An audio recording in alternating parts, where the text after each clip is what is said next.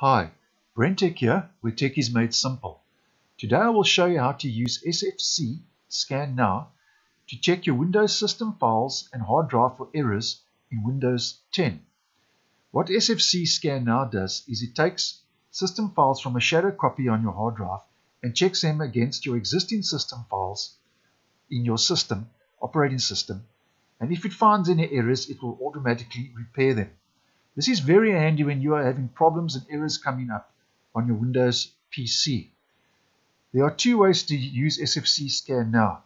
You can use the old command prompt, right click on it and run as administrator and type in the command there.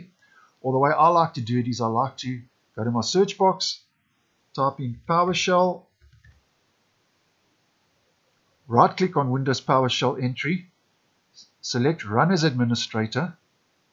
Then you will see when Windows PowerShell opens, you'll see Windows System 32.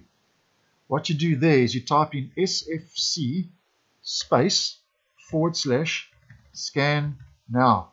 So that's SFC space / scan now and press enter. As you can see, it says beginning system scan. This process will take some time. Beginning verification phase of system scan, and then of course it's got the percentage of how far it is complete.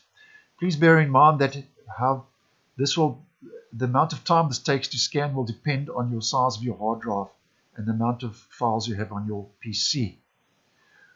If it finds any errors, it will say at the end, it has found errors and repaired them.